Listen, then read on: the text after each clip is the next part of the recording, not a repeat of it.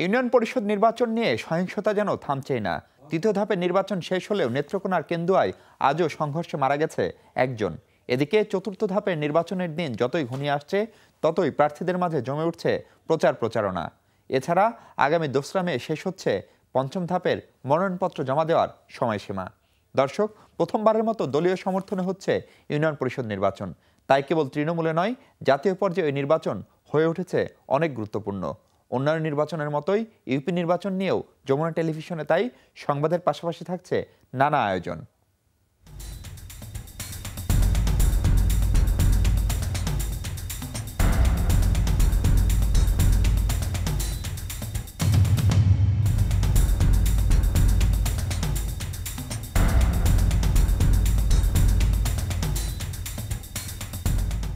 স্বাগত আমাদের প্রতিদিনের বিশেষ আয়োজন তৃণমূলে ভোট অনুষ্ঠানে। আপনাদের সাথে আছি আমি মাহফুজ মিশু। নির্বাচনের বিভিন্ন বিষয় নিয়ে খবর জানাতে সারা দেশ থেকে আমাদের সহকর্মীরা যোগ দিবেন আমার সাথে। আর বিভিন্ন বিষয় বিশ্লেষণের জন্য আজ স্টুডিওতে উপস্থিত আছেন সাবেক নির্বাচন commissioner M Munsef Ali. Sir, স্বাগত আপনাকে আমাদের অনুষ্ঠানে। ভালো আছেন নিশ্চয়ই? স্যার, আপনার সাথে আমরা আলোচনা করব, বিভিন্ন বিষয় নিয়ে কথা বলবো। তার আগে এই নির্বাচনের উল্লেখযোগ্য কিছু বিষয় একটু দর্শকদের জানিয়ে আসতে চাই। দর্শক, এবারের নির্বাচনের সবচেয়ে গুরুত্বপূর্ণ যে বিষয়টি সেটি হচ্ছে এখন পর্যন্ত 3 ধাপের নির্বাচনে মোট নিহত হয়েছেন 60 জন। এর মধ্যে প্রথম ধাপের নির্বাচনে নিহত হয়েছেন 12 জন, দ্বিতীয় ধাপে 9 জন, তৃতীয় ধাপে 1 জন এবং এই 3 দফা নির্বাচনের আগে পরে অর্থাৎ নির্বাচন পূর্ববর্তী সময় পরবর্তী সময়ে মারা গেছেন 38 জন। আমরা এই ইউনিয়ন পরিষদ নির্বাচনের চতুর্থ ধাপের যে নির্বাচন সেটি হবে 725টি ইউনিয়ন পরিষদে, যেটির ভোট গ্রহণ হবে আগামী 7 মে।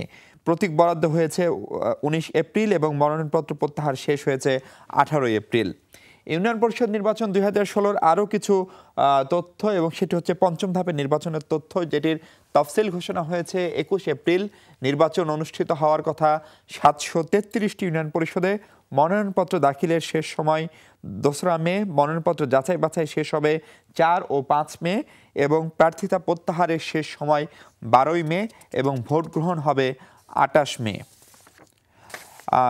স্যার, আমরা তথ্যগুলো দেখছিলাম। আমরা আমাদের সহকর্মী শফিকুল ইসলাম, তিনি আছেন নওগাঁ এবং তার সঙ্গে বিএনপির মুর্শিদপুর ইউনিয়নের প্রার্থী হুমায়ুন কবির থাকার কথা। শফিক, হঠাৎ করেই গত কয়েকদিনে সামগ্রিকভাবে আইন শৃঙ্খলা পরিস্থিতির খানিকটা অবনতি হয়েছে। এমন অবস্থায় নওগাঁয় নির্বাচন হতে যাচ্ছে অন্যান্য জায়গার মতোই। আপনার সঙ্গে একজন প্রার্থীও থাকার কথা। বিএনপির প্রার্থীরা মূলত আসলে কি বলছেন, নির্বাচনের পরিবেশ কেমন, এবং পরিবেশ নিয়ে যদি তাদের কোনো ভয়, উদ্বেগ, উৎকণ্ঠা থাকে সেটি তারা কি আদৌ নির্বাচন কমিশনকে জানিয়েছেন আনুষ্ঠানিকভাবে?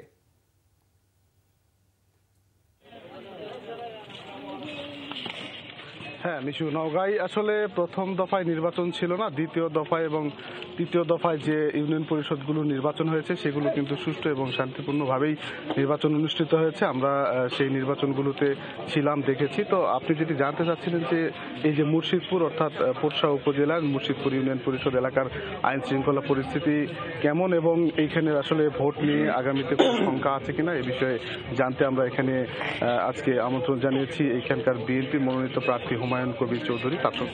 তার সঙ্গে আসলে কথা বলবো, আমরা জানার চেষ্টা করবো। আচ্ছা হুমায়ুন কবির, আপনাকে স্বাগত জানাচ্ছি। আপনার কাছে একটু জানতে চাচ্ছি যে এই যে নির্বাচন অনুষ্ঠিত হতে যাচ্ছে এটি নিয়ে আসলে কোনো শঙ্কা আছে কিনা আপনার? শঙ্কা তো একটু থাকবেই, যেহেতু আমরা বিরোধী দলে আছি। তো সরকারি দল যে কাজটা করতেছে এখন বর্তমানে, তো মনে করেন অনেক জায়গায় আমার ক্যাম্প হয়তো ক্ষতি দিচ্ছেন। আমি 2-1 জায়গায় পাইছি অনেক আপনার প্রতিবয় জায়গায়, বুঝছেন, যে ক্যাম্প চালাতে দেবে না বলতেছে। তো এটা হলে আমরা কীভাবে নির্বাচন করবো? তাছাড়া আমাদের মোটরসাইকেল মনে করেন যে 4টার উপরে আমরা বের করতে পারতেছি না। মোটরসাইকেল আমরা 4টা বের করলেই নির্বাচন অফিস থেকে ফোন আসতেছে যে ভাই মোটরসাইকেল কমায় দেন, বুঝতে পারছেন, কিন্তু ওরা 30টা-35টা ব্যবহার করতেছে, বুঝছেন। তারপরে মাইক একদিন আমাকে নির্বাচন অফিস থেকে আমাদের যে রিটার্নিং অফিসার আছে উনি ফোন করে বললেন আপনার মাইক চলতেছে 8টার সময়। আমি অবশ্য জানতাম না যে কয়টা থেকে শুরু হবে, এই জিনিসটা আমি জানতাম না। আমার ছেলেটা পট করে 8টায় মাইকটা অন করছে, বুঝছেন। তো তখন আপনার নির্বাচন অফিসার থেকে আমাদের রিটার্নিং অফিসার উনি ফোন করে বললেন যে আপনি মাইকটা দয়া করে বন্ধ করেন। হুমায়ুন কবির আমরা শুনছিলাম আসলে মিশু, আমরা যেমনটি হুমায়ুন কবিরের কাছ থেকে শুনছিলাম যে তাদের আসলে টুকিটাকি ছোটখাটো সমস্যাগুলো আছে। তাছাড়া এই এলাকায় আসলে আইন শৃঙ্খলা পরিস্থিতি এখনো ভালো রয়েছে, নির্বাচনের পরিবেশ ভালো রয়েছে। আর আরেকটি ছোট্ট বিষয় জানিয়ে রাখি, মুর্শিদপুর এই ইউনিয়নে 7 জন প্রার্থী প্রতিদ্বন্দ্বিতা করছেন। মিশু। জি, ধন্যবাদ শফিক আপনাকে। স্যার, আমার দর্শক স্যার, এবার আপনার সঙ্গে আমরা কথা বলতে চাই। আমরা নওগাঁ থেকে যেমনটা দেখছিলাম যে 7 জন প্রার্থী, তার মানে কিন্তু অনেক প্রার্থী চেয়ারম্যান পদে, যেখানে অনেক এলাকায় আমরা প্রার্থী ছাড়াই অনেককে নির্বাচিত হতে দেখেছি এবারে ইউনিয়ন পরিষদ নির্বাচনের ফলে, সেটি নিঃসন্দেহে একটি ভালো লক্ষণ। আমি আসলে যেটা দিয়ে প্রশ্নটা শুরু করতে চাই, সাম্প্রতিক সময়ে বিশেষ করে গতকালকেই খুব গত পরশু অনেকগুলো আলোচিত হত্যাকাণ্ড ঘটেছে, এবং সেটা শুধু ঢাকা কেন্দ্রিক না, রাজশাহীতে, কুষ্টিয়ায়, বিভিন্ন জায়গায় ঠিক এরকম একটা আইনশৃঙ্খলা পরিস্থিতির খানিকটা অবনতি আমাদের স্বরাষ্ট্র মন্ত্রণালয় স্বীকার করুক বা না করুক, খানিকটা তো হয়েছেই, নিরাপত্তাহীনতা বেড়েছে। এইরকম পরিস্থিতিতে একদম তৃণমূলের এরকম নির্বাচন হচ্ছে, সেইটা ভোটারদের মধ্যে, এমনকি নির্বাচন কমিশনের মধ্যেও এক ধরনের আশঙ্কা তৈরি করে কিনা?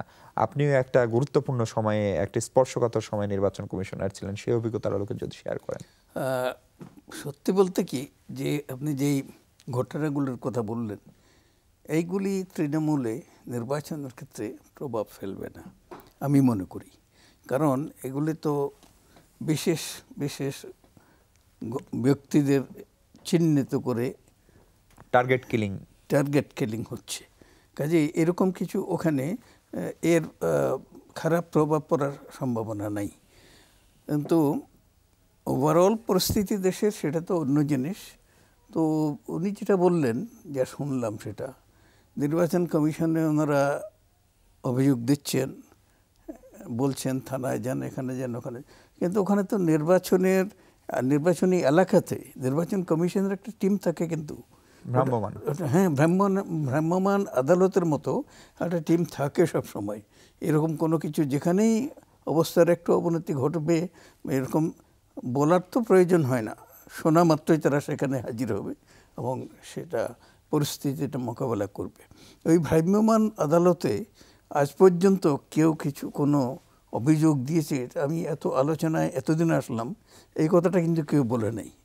ওই ভ্রাম্যমান যে টিমটা, ওই টিমটা কি আসলে কার্যকরী নাই, নাকি ইনারা সেদিকে যেতে চান না, এটা বুঝতে পারছি না। স্যার, আমরা এই প্রশ্নটা একটু তৃণমূল থেকে জানতে চাই। আমাদের সহকর্মী আরিফ, তিনি আছেন চুয়াডাঙ্গায়। আরিফ, আপনি নিশ্চয়ই শুনতে পাচ্ছেন। আমি আপনার কাছে যেটা জানতে চাই, আপনার সঙ্গে সম্ভবত একজন আওয়ামী লীগের বিদ্রোহী প্রার্থীও আছেন যার নাম জিল্লুর রহমান। আমি আপনার কাছ থেকে, তার মাধ্যমে আপনার কাছ থেকে যেটি শুনতে চাই সেটি হচ্ছে যে প্রত্যেকটা নির্বাচনী এলাকায় সাবেক নির্বাচন কমিশনার মুনসেফ আলী এইমাত্রই বলছিলেন যে নির্বাচনকালীন সময়ে ভ্রাম্যমান টিম থাকে, যারা যে কোনো পরিস্থিতির উদ্ভব হলে সেখানে যায়। আপনি কি একটু জেনে বলবেন, কিংবা আপনি দেখেছেন কিনা যে সেখানে যদি এরকম কোনো নেতিবাচক কোনো পরিস্থিতির উদ্ভব হয়, আদৌ কি ভ্রাম্যমান টিম আপনাদের চোখে পড়েছে নির্বাচন কমিশনের, এবং তাদের কাছে অভিযোগ করে কোনো ফায়দা হচ্ছে, কোনো লাভ হচ্ছে?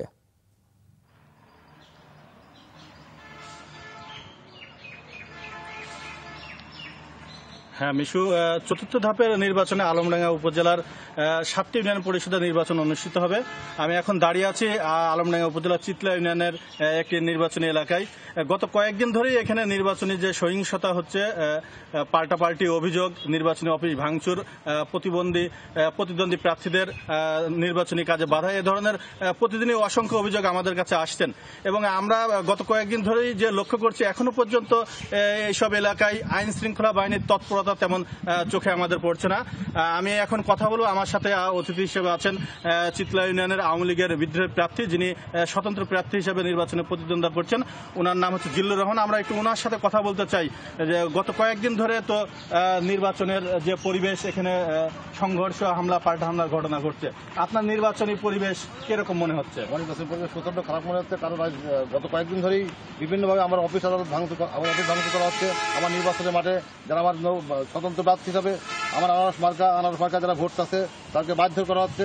আমি বারবার প্রশাসনকে বলেছি, প্রশাসন এসপি সাহেব যথেষ্ট দৃষ্টি আছে, তারপরেও আমি চাচ্ছি যে এখানে যদি প্রশাসন ব্যাপক আকারে তৎপর না থাকে, তাহলে বর্তমান আমার নির্বাচন করা আসলে কষ্ট হয়ে যাবে স্বতন্ত্র প্রার্থী হিসাবে। কারণ এখানে যে অবস্থা সৃষ্টি হয়েছে, নৌকার পদপ্রার্থী যে সে প্রচন্ড বেশি শক্তি খাটিয়ে মনে করছে জোর করে এখানে আমরা ভোট নেব, কিন্তু এলাকার মানুষ তাই সুষ্ঠু নির্বাচন হোক, সুষ্ঠু নির্বাচনের মাধ্যমে সঠিকভাবে তো নির্বাচনে ভোট দিতে পারে। অবশ্যই আমি এখানে জয়ের আশা করছি। ধন্যবাদ জিল্লুর রহমান। মিশু, আপনি শুনছিলেন যে এখানে যিনি আওয়ামী লীগের বিদ্রোহী প্রার্থী তিনি সংখ্যা প্রকাশ করছিলেন যে নির্বাচনে তার বাধা দেওয়া হচ্ছে নির্বাচনী প্রচারণায়। আমি একটু যেটা জানতে চাচ্ছিলাম যে ভ্রাম্যমাণ যে টিম থাকার কথা নির্বাচন কমিশনের, সেরকম কোন টিম এই নির্বাচন এলাকায় আপনার বা যে বিদ্রোহী প্রার্থী তাদের চোখে পড়েছে কিনা, এবং তাদেরকে কোনো অভিযোগ দেওয়া যাচ্ছে কিনা, দিলে সেটা কোনো কাজে আসছে কিনা?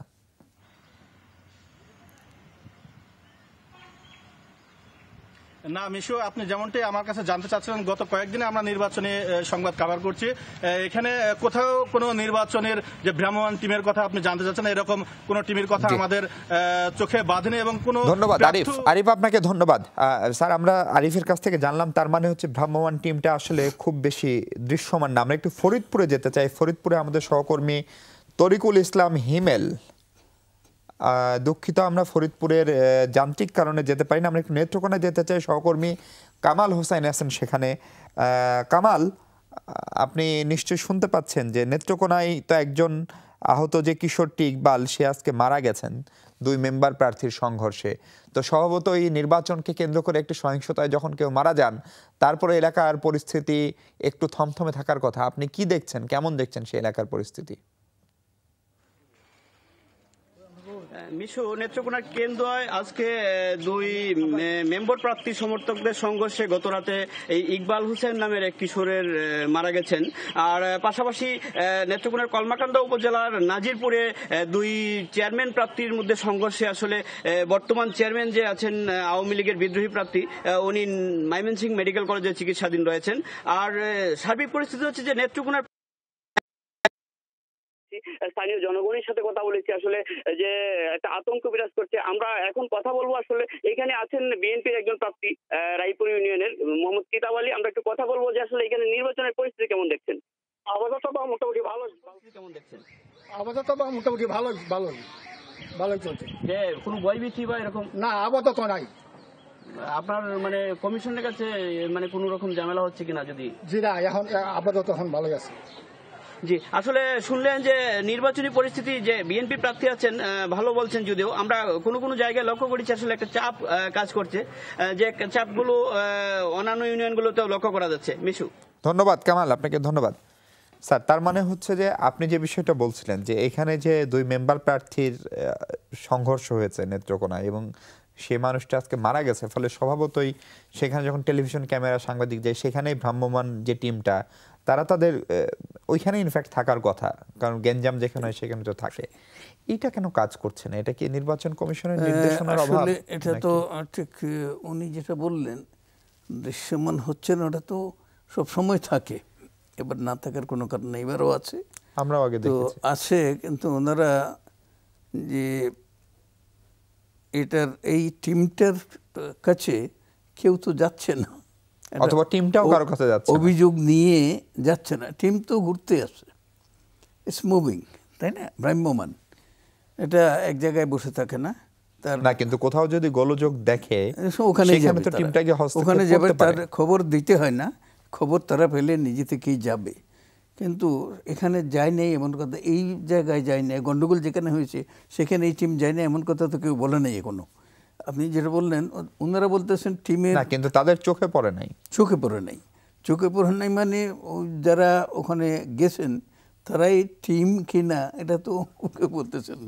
টিমের লোকেরা নিশ্চয়ই গেছেন ওখানে, কারণ ওখানে এই টিমটার কাজই তো এটা আইন শৃঙ্খলা পরিস্থিতি এটা দেখা, কোনো গন্ডগোল হলে সেখানে গিয়ে ওটা মিটমাট করা, ওই গন্ডগোলটা ওটা সমাধান করা। না স্যার, কিন্তু ওই টিমটারও তো এটা একটা কাজ, বা নির্বাচন কমিশনের তো এটা একটা কাজ, এই ভয়টা দূর করা, ওটাই প্রধান কাজ। এই মানুষের ভিতরে ভয়টা, আতঙ্কটা দূর করতে তাদের এক ধরনের সরব উপস্থিতি জানান দেওয়াটাও তো তাদের কাজ। অবশ্যই। ফলে আপনার কাছে কি মনে হচ্ছে যে এই যে 5-6 ধাপে যে আমরা নির্বাচনটা করছি সুষ্ঠু করার জন্য, নিরাপত্তা যেন বিঘ্নিত না হয়, সেই উদ্দেশ্য খানিকটা ব্যর্থ হতে বসেছে? এটার জন্য ঠিক ব্যর্থ হচ্ছে এটা বলা যাবে না, কারণ নির্বাচনে ওই যে অভিযোগ যে কটা আপনি যার কাছে জিজ্ঞেস করেছেন, উনি বলতেছেন নির্বাচন কমিশন অফিসে গিয়েছেন, নির্বাচন কমিশনে গিয়েছেন, কমিশন অফিসে গিয়েছেন, বা অন্য কোথাও গেছেন। এদের কাছে স্থানীয় যারা আছে, স্থানীয়ভাবে কেউ না কেউ তো আসেনি, জি, তাদের কাছে কেউ যাচ্ছে না। তো না গেলেও এই টিমের তো কাজ আছে, তারাই তো এগুলো সামাল দিচ্ছে। ঘটনা যেটাই হোক সেখানে তাদের উপস্থিতি অবশ্যই আছে। এখন ওটার জন্য হওয়ার কারণ নেই, এটা নর্মাল এমনিতেই হবে। এমনি যেটা দেখে আসতেছেন আগাগোড়া এই পর্যন্ত আমরা যা দেখে আসতেছি, পরিস্থিতি উত্তাপ কিছুটা হয়তো কমতেছে, কিন্তু পরিস্থিতি তো উত্তপ্ত ছিল সেটা বিভিন্ন কারণে। জি, বিভিন্ন কারণে। সেই কারণগুলির মধ্যে মেইনলি তো এটা নির্বাচন কমিশনের আরও বেশি তৎপর হওয়া দরকার ছিল, সেটা তারা করতে পারে নাই পুরোপুরি। যতটা আশা করা হয়েছিল ততটা নির্বাচন কমিশন করতে পারে। মুস্তাফা আলী স্যার, আমরা আপনার সঙ্গে আরো কথা বলবো, তার আগে ছোট্ট একটা বিরতি নিতে চাই। দর্শক, এই পর্যায়ে ছোট্ট একটা বিরতি নিচ্ছি, ফিরছি কিছুক্ষণের মধ্যে, আমাদের সঙ্গে থাকবেন নিশ্চয়ই।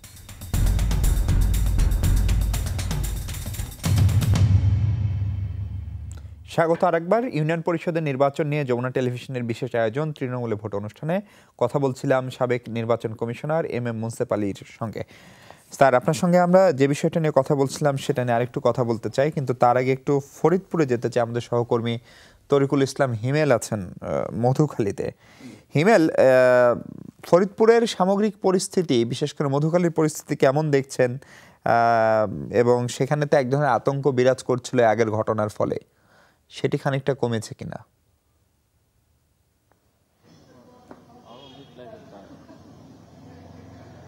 মিশু, আপনি জানেন যে গত 23 তারিখে এইখানে মধুখালী উপজেলা বাগাট ইউনিয়নে যে আওয়ামী লীগ প্রার্থী রয়েছেন মতিয়ার রহমান, তার বড় ভাই আতিয়ার রহমানকে কুপিয়ে হত্যা করা ঘটনা ঘটেছে। এরপর থেকে কিন্তু মূলত এই ইউনিয়ন সহ বাকি যে 3টি ইউনিয়নে নির্বাচন হচ্ছে এই উপজেলার, সবকটি ইউনিয়নে এক ধরনের চাপা উত্তেজনা কিংবা চাপা ক্ষোভ বিরাজ করছে, যেটি আমরা ইউনিয়ন সমূহ ঘুরে দেখেছি। তবে নেতাকর্মীরা বলছেন যে তারা এই উত্তেজনাটি তারা প্রশমিত করার জন্য চেষ্টা করে যাচ্ছেন, সুষ্ঠু ভোট এবং যাতে অনুষ্ঠিত হয় সেই ব্যাপারে তারা চেষ্টা চালিয়ে যাচ্ছেন। একই সাথে কথা বলেছিলাম এখানকার আইন শৃঙ্খলা বাহিনীর সাথে, তারা বলছেন যে এরপর থেকেই কিন্তু তারা অতিরিক্ত সতর্কতা অবলম্বন করেছেন এবং অতিরিক্ত ফোর্স তারা সব জায়গাতেই মোতায়েন করেছেন যে কোনো ধরনের সহিংসতা এবং যে কোনো ধরনের এই হামলা সংঘর্ষ এড়ানোর জন্য। আরেকটি বিষয় বলে রাখি যে এই বাগাট ইউনিয়নে যে বিএনপি প্রার্থী রয়েছেন রহিম ফকির, তাকে 1 নম্বর আসামি করে কিন্তু এই হত্যার ঘটনায় একটি মামলা দায়ের করা হয়েছে এবং সেখানে 13 জনকে আটক করা হয়েছে, যাদেরকে আদালতে হাজির করে 7 দিনের রিমান্ডের আবেদন করেছে পুলিশ, যার শুনানি এখনো হয়নি। শুনানি হলে জানা যাবে যে তাদের রিমান্ড আসলে মঞ্জুর করেন কিনা আদালত। আর এই একই দিকে এই বিএনপির প্রার্থী আছেন হচ্ছে জেলে এবং তার নেতাকর্মীরা কিন্তু অনেকটাই জানেন, যেহেতু একটি হত্যার ঘটনা ঘটে গেছে, পলাতক বলাই চলে। সেক্ষেত্রে এই বিএনপির প্রার্থী নির্বাচন কেন্দ্রিক যে প্রচারণা তা কিন্তু সম্পূর্ণরূপেই বন্ধ বলা যায়। মিশো। জি, হিমেল, ধন্যবাদ আপনাকে। স্যার, একটা বিষয় জানতে ইচ্ছে করছে, এই যে যদি বিএনপির যিনি প্রার্থী তাকে যদি রিমান্ডে নেওয়া হয়, মানে তার যদি বিচারিক প্রক্রিয়াটা শুরু হয়, তাহলে সেক্ষেত্রে তার প্রার্থিতা কি থাকবে বা তিনি কি নির্বাচন করতে পারবেন? সেটা করবে, বিচারের শাস্তি না পাবে। তিনি তো বৈধ ক্যান্ডিডেট হিসেবে আছেন, এখন কন্টেস্ট করতেছেন। হি যে কন্টেস্টিং ক্যান্ডিডেট, এখন তার এই ক্যান্ডিডেটটা বাতিল হবে উনি যদি দোষী সাব্যস্ত হন আদালতে। জি, আদালত দোষী সাব্যস্ত হলে তাতে বাতিল হবে, আদারওয়াইজ তিনি কন্টিনিউ করতে পারবেন। আপনি স্যার শুরুর দিকে বলছিলেন যে সাম্প্রতিক এই যে বিশ্ববিদ্যালয়ের শিক্ষক কিংবা মার্কিন দূতাবাসের সাবেক কর্মকর্তা, এগুলোর হত্যার প্রভাব তৃণমূল নির্বাচনে এগুলি পড়ার কথা না। কিন্তু এই যে আমাদের 3 ধাপের নির্বাচনে যে আগে পরে মিলে যে প্রায় 60 জন মারা গেল, সেটার একটা প্রভাব তো নিশ্চয়ই পড়তে পারে। সেটার প্রভাব অবশ্যই থাকবে।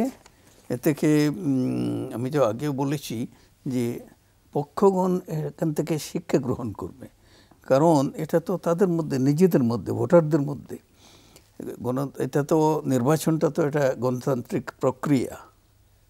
জনগণ, ভোটাররা তাদের প্রতিনিধি নির্বাচনের জন্য তো যেই কাজটা করতে যাচ্ছেন, ভোট দেবেন, সেই ভোট দিতে গিয়ে যদি তাদের নিজেদের মধ্যে এরকম হানাহানি খুনাখুনি হয়ে যায়, তাহলে তো সম্পূর্ণ প্রক্রিয়াটাই তো একটা ব্যর্থ হয়ে যাবে।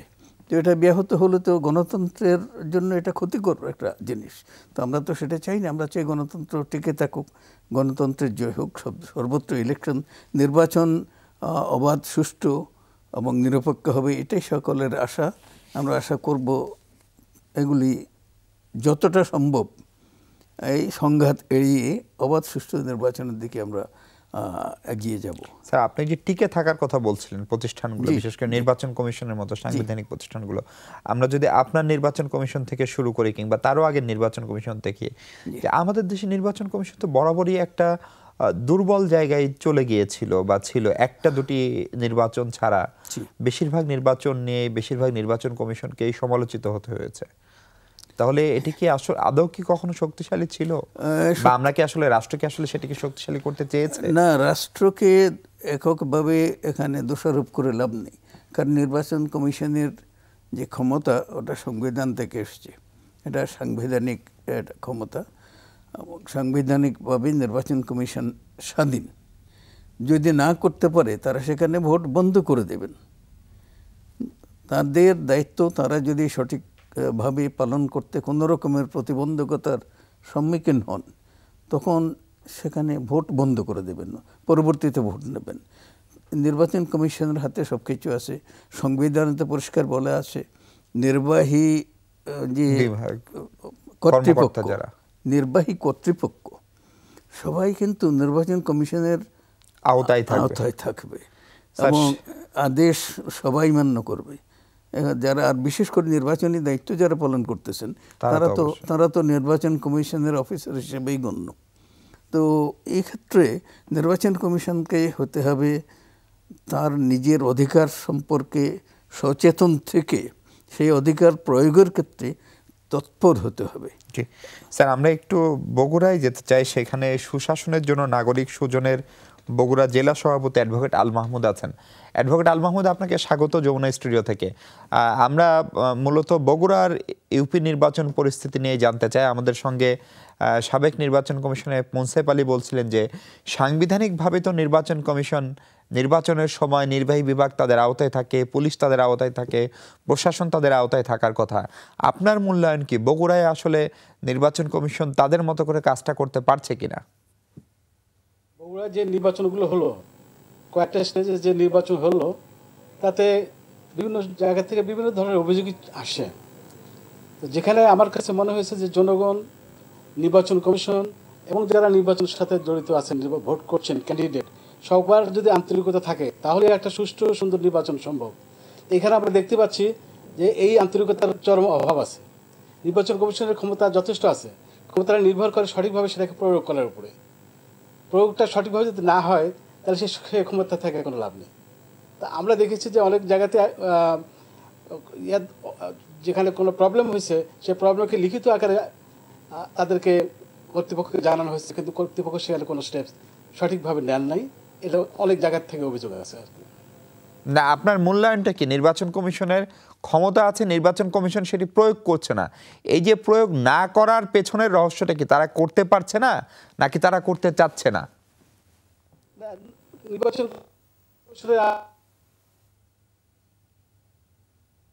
কিন্তু একসাথে তো হবে না, একা পক্ষে সম্ভব নয়।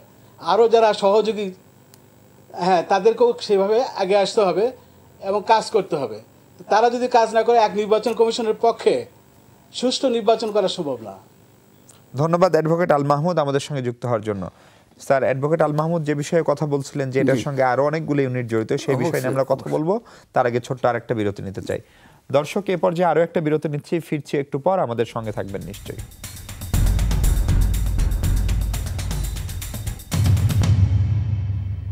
স্বাগত আবারও সারা দেশের ইউনিয়ন পরিষদ নির্বাচন নিয়ে যমুনা টেলিভিশনের বিশেষ আয়োজন তৃণমূলে ভোট অনুষ্ঠানে কথা বলছিলাম সাবেক নির্বাচন কমিশনার এম মুনসেফ আলীর সঙ্গে। স্যার, আমরা বিরতির আগে কথা বলছিলাম যে বিষয়টা নিয়ে, যে নির্বাচন কমিশনের ক্ষমতা এবং প্রয়োগ, বাস্তবতা এবং কাগজে কলম বা সংবিধানে যেটা আছে সেটা নিয়ে আরো কথা বলবো। তার আগে আমরা একটু গাজীপুর যেতে চাই। আমাদের সহকর্মী মহিউদ্দিন রিপন আছেন সেখানে। রিপন, গাজীপুর তো সাম্প্রতিক সময়ে খুবই আলোচিত। গত এক সপ্তাহে সেখানে নিহত হয়েছেন 3 জন এবং কালকের যে ঘটনা কাশিমপুর কারাগারের সামনে, সেটিও জেলায় একটি বড় ঘটনা। তো সব মিলিয়ে গাজীপুরের যে নির্বাচন হতে যাবে সেগুলোর ক্ষেত্রে এই সমস্ত ঘটনা ভোটারদের মনে কোনো প্রভাব ফেলতে পারে কিনা, সাধারণ মানুষজনের সঙ্গে নিশ্চয়ই আপনার চলতে ফিরতে পেশাগত কাজেই কথা হয়, তারা কি বলছেন?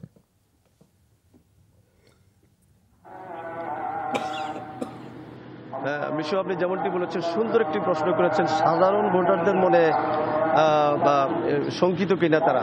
আসলে গাজীপুরে যে তৃতীয় ধাপে যে নির্বাচনটি হয়েছে সেই নির্বাচনে গাজীপুরের বাড়িয়া ইউনিয়নের নির্বাচনের একদিন আগে একজন মেম্বার প্রার্থীকে অবুর্জবুরি কুপিয়ে তাকে হত্যা করা হয়েছে। তারপরে যে 23 তারিখে যে নির্বাচনটি হয়েছে সেটা হচ্ছে গাজীপুরের শ্রীপুরে মাওনা ইউনিয়নের যে নির্বাচনের দিন 23 তারিখে বিজয়ের উল্লাস করার সময় 2 মেম্বার প্রার্থীর এক সমর্থক বৃদ্ধ মানুষ, তার নাম হয়েছে খসরু, তিনি দৌড়িয়ে পালানোর সময় তিনি সেই ঘটনাস্থলে কিন্তু তিনি মারা গেছেন। তারপরে 24 তারিখে হজরত আলী নামের আরেকজন সমর্থক, তিনি প্রতিপক্ষের সংঘর্ষে তিনি মারা গিয়েছেন। এই যে তারপরে আবার কাশিমপুরের কালকে জেলার সেখানে আরেকটি হত্যাকাণ্ড হয়েছে। সব মিলে ভোটাররা একটু শঙ্কিত, আসলে কি হবে, আসলে এই ধরনের বারবারই হত্যাকাণ্ডর ফলে তারা কিন্তু নির্বিঘ্নে গিয়ে ভোট দিতে পারবে কিনা। এদিকে আমি আজকে গাজীপুরের যিনি দায়িত্বপ্রাপ্ত পুলিশ সুপার দেলোয়ার হোসেন, তিনি কিন্তু আমার সাথে থাকার কথা থাকলেও হয়তো দায়িত্বর কারণে তিনি আমার সাথে দেখা করতে পারেননি। তো ভোটাররা কিন্তু শঙ্কিত, আসলে ঠিকমতো ভোট দিতে পারবেন কিনা। মিশু, এ ছিল। কিন্তু এই রিপন, আমি আরেকটু জানতে চাই যে এই যে ভোটারদের সংখ্যার কথা বলছেন সেইটা দূর করার জন্য বিশেষ কোনো ব্যবস্থা নির্বাচন কমিশন, পুলিশ প্রশাসন, জেলা প্রশাসন কারো পক্ষ থেকে নেওয়া হয়েছে কিনা? বিশেষ করে মুন্সিপালি শুরু থেকেই বলছিলেন যে ভ্রাম্যমাণ টিম থাকার কথা, যে ইউনিয়নগুলোতে নির্বাচন হচ্ছে নির্বাচন কমিশনের, সেরকম টিমও কি দৃশ্যমান হচ্ছে যেগুলো মানুষের আশঙ্কা খানিকটা কমাতে পারে?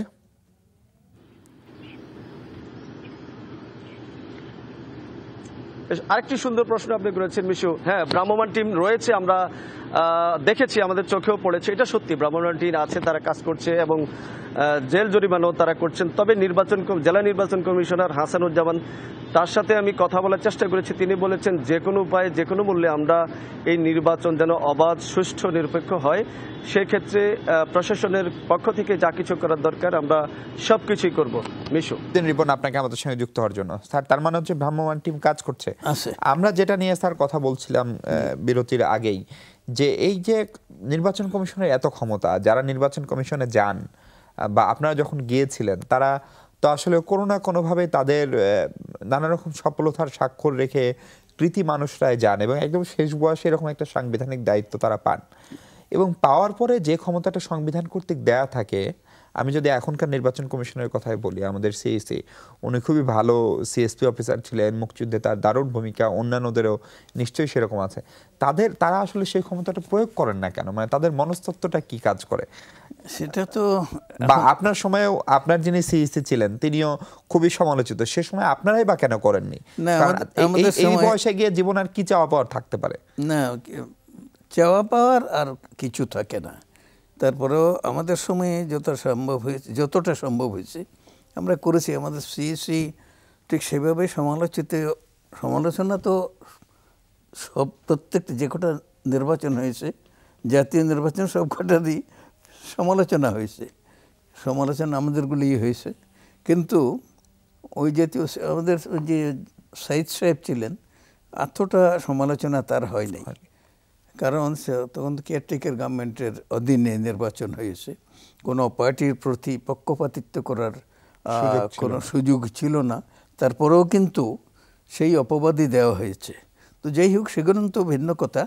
কিন্তু এখন ওখানে গিয়ে আপনার সংবিধানের দেওয়া যে অধিকার, সংবিধানের দেওয়ার ক্ষমতা, সেটা প্রয়োগ করা, এটা আমার সাংবিধানিক অঙ্গীকার। এবং আমি যে ওখানে শপথ নেওয়া, শপথের অঙ্গীকার যেটা, সেই শপথটা রক্ষা করতে হবে আমাকে। এটা করতে হবে দেশের খাতিরে, জনগণের খাতিরে, গণতন্ত্রের খাতিরে, নির্বাচনের খাতিরে। এটা তো করতেই হবে। এটা তো আমি তো মনে করি ফরজ যেমন, সেরকমই এটা কাজ। এই জীবনের এই শেষ সময়ে আর কি চাওয়া পাওয়া থাকতে পারে? এই আপনি যে কথাগুলো বললেন এর পরিপ্রেক্ষিতে বর্তমান নির্বাচন কমিশনকে যদি মূল্যায়ন করতে বলা হয় 100 নম্বরের ভিতরে আপনি তাদেরকে এই 3 ধাপের ইউপি নির্বাচন দেখে কত নম্বর দিবেন? আমি ঠিক নাম্বারের দিকে আমি যাব না, তবে এটা স্বীকার করতে আমার দ্বিধা নাই যে ঠিক সেইভাবে যেভাবে আমরা আশা করেছি, জনগণ আশা করেছে, সেইভাবে দায়িত্ব পালন ওনারা করতে পারেন নাই, এটা আমি বলতে পারি। জি স্যার, আপনাকে অনেক ধন্যবাদ আমাদের সময় দেওয়ার জন্য। দর্শক, এই ছিল আজকে তৃণমূলে ভোট অনুষ্ঠানে। এতক্ষণ আমাদের সাথে থাকার জন্য অনেক ধন্যবাদ সবাইকে।